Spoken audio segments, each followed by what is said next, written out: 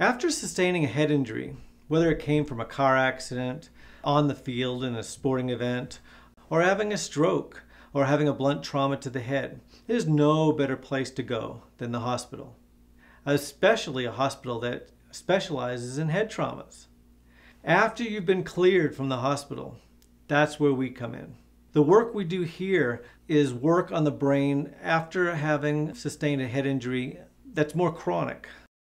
The work we do here pertains to examining the brain, finding out what's wrong with areas of the brain, areas that aren't communicating with each other, areas that are talking too fast to each other or too slow, areas of the brain that are asymmetrical, or areas of the brain that just aren't working like they used to.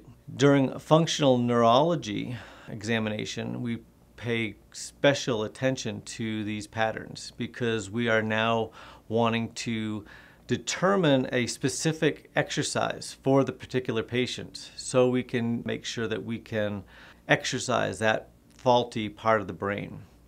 Exercising a faulty part of the brain allows us to make it function again. After determining what's wrong with your brain, we do exercises. Exercises that we can send home with you to do, and exercises that we can do here at the office.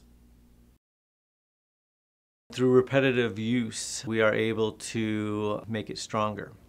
So for someone that's just had an accident, hospital is your best bet. When it comes to chronic head cases, cases that need further care, then that's where we come in. We take care of the chronic head cases.